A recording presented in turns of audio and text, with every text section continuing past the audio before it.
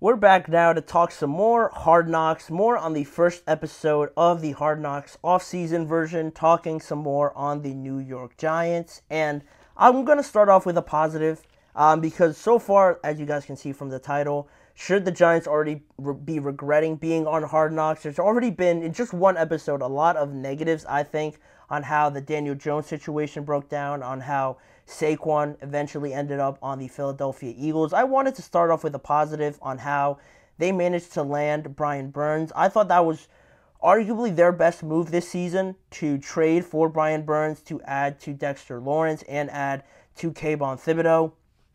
Although, in that same conversation, in some of the conversations that we saw in the first episode, there were some serious considerations about adding Christian Wilkins before he signed with the Las Vegas Raiders that I had no idea about.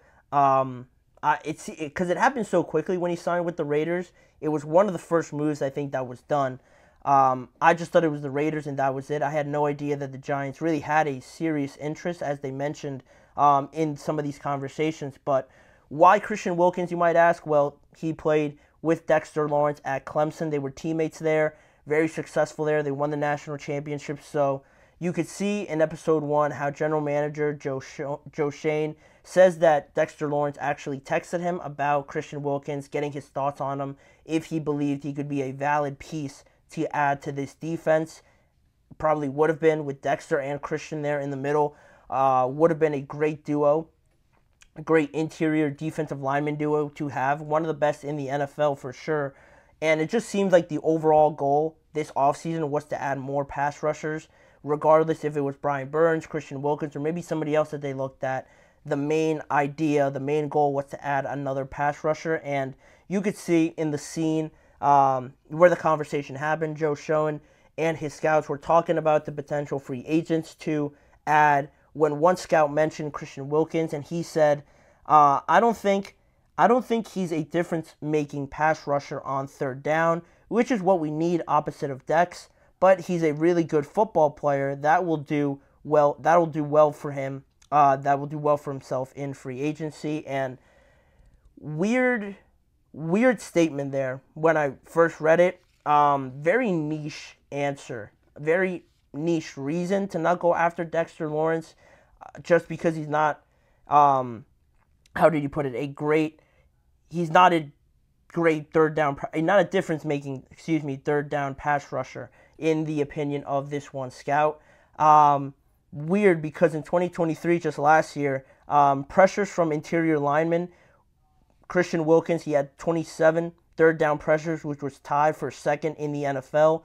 Only Quinnen Williams at 30 had more than Christian Wilkins, and he was tied for second with Chris Jones, DeForest Buckner, considered two of the best interior, just overall pass rushers in the NFL. And Christian Wilkins was right there with those guys, second in the NFL in third down pressures. And I saw a clip on Twitter that was going around that he actually got a third down sack against the New York Giants last year, to just add some more irony on top of the entire situation and the entire episode. The entire first episode was filled with ironic moments on how it all broke down with Daniel, Saquon, and now Christian Wilkins as well.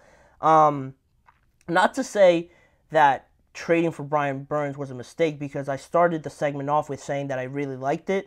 But with Brian Burns, some people I saw when the trade was being finalized, when it was close to being done and originally announced with Brian Burns, they gave up a 2024 second-round pick and a fifth-round pick next year, or a fifth-round pick this year, and a 2025 conditional fifth-round pick. Then they signed him to a 5-year, $141 million deal, which is about $28 million in salary per year. So you had to trade for him, and then you paid him a lot of money, which, in comparison to Christian Wilkins, if you really considered him, and what deal he got with the Las Vegas Raiders, he got a 4-year, $110 million deal, which is about $27.5 million.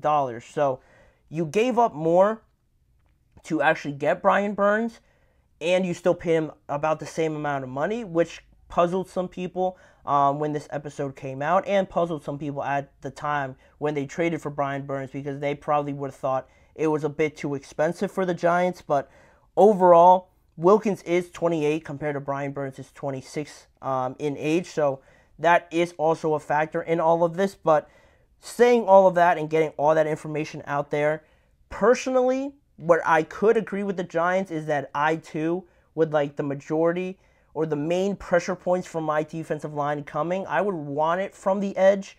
I think you need your more, what's the word I'm looking for? Your most elite pass rushers on the outside, just in my opinion. I find it more comfortable that having two elite pass rushers on the outside just ends up being better and almost easier for the interior guys because there's almost less space to work with. If you've blocked out the outside, so the quarterback can't run out there, he has to maneuver through a lot more bodies in the inside compared to if you rush him from the inside and not so good on the outside. He just runs to the outside, gets the edge, and then he gets 5-6 yards, potentially closer to a first down, or he gets the first down. So that's just me. So based on that sentiment, adding Brian Burns, I think overall isn't really that big of a difference compared to what you did give up for him compared to what you would have given up for Christian Wilkins. That's just me, though. But overall, the main issue why I brought this segment up and why I brought that scene up was that the main issue wasn't so much of Brian Burns and Christian Wilkins. Apples to oranges, not too much difference that you're getting there. Just based on good players on the defensive line, it was going to improve regardless. It was going to be an improvement regardless of who you got based off of last year. You were going to get better there. But the main issue with the first episode, just overall, and going back to the question and the title of this segment, is that the Giants haven't been really painted in a great light, in my opinion. And really, it just comes down to questionable decisions and just questionable reasons for some of these choices that they've made. Like I mentioned, with the one scout talking about Christian Wilkins, not a difference-making pass rusher on third down. It's almost like, you couldn't think of another reason why you didn't want to sign Christian Wilkins. It just doesn't seem like a valid reason to me. Because what is a difference-making pass rusher on third down? So you have to have more sacks, just more pressures, just more causing more disruption in some way, shape, or form. It seems like a very vague answer to just throw out there for Christian Wilkins, who is a very good player, a very talented player at that in the middle of that defensive line. And oftentimes, the middle of that defensive line don't get too many sacks anyways. I don't think, other than maybe Aaron Donald or I can even think of another one, maybe DeForest Buckner or Eric Armstead, that Cam Hayward maybe, that play really close to the middle.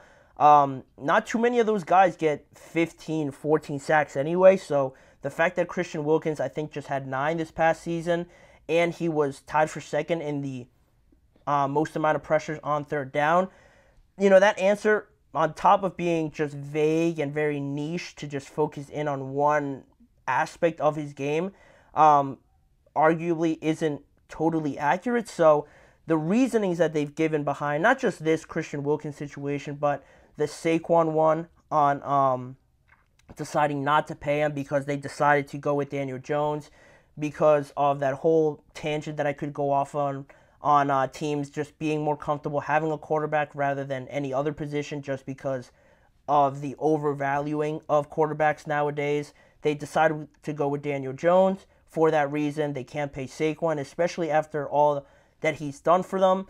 And now they're in a weird situation too where they could almost decide to go with Daniel. All right, say you could be better in 2024, but if you're also worse off, all the fans and everyone's going to expect you to make a decision on Daniel Jones and probably move on from him. So not only did you not sign Saquon, but you're also just going to end up losing Daniel Jones, which is the likely outcome, because I don't think a lot of people put the Giants in a conversation where they're going to really impress this season.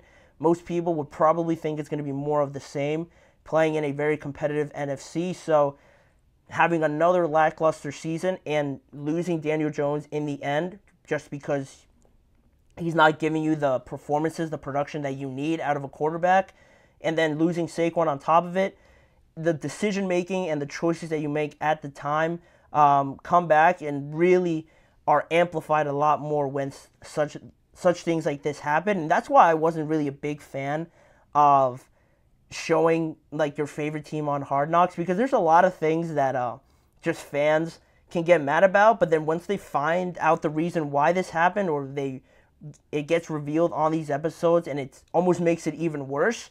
That's why I really would always avoid having one of my teams on Hard Knocks. But as a Steelers fan, they're going to be on Hard Knocks during the regular season, so that should be exciting, especially if things go bad.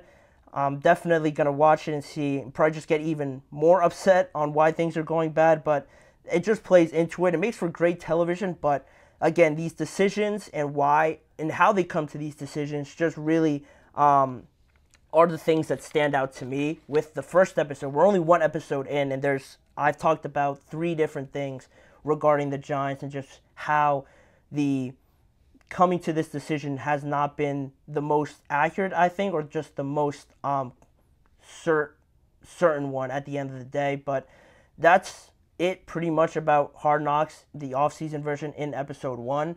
That's another thing I talked about, and just more fuel to the fire, you could say, on why probably the Giants are regretting it a little bit now after only episode 1. But who knows? Maybe it could just get better and improve upon this. But we're just going to have to wait until tomorrow to see the second episode drop on HBO Max. But until then, we're going to take a break for right now. We got 2 more segments left to talk about.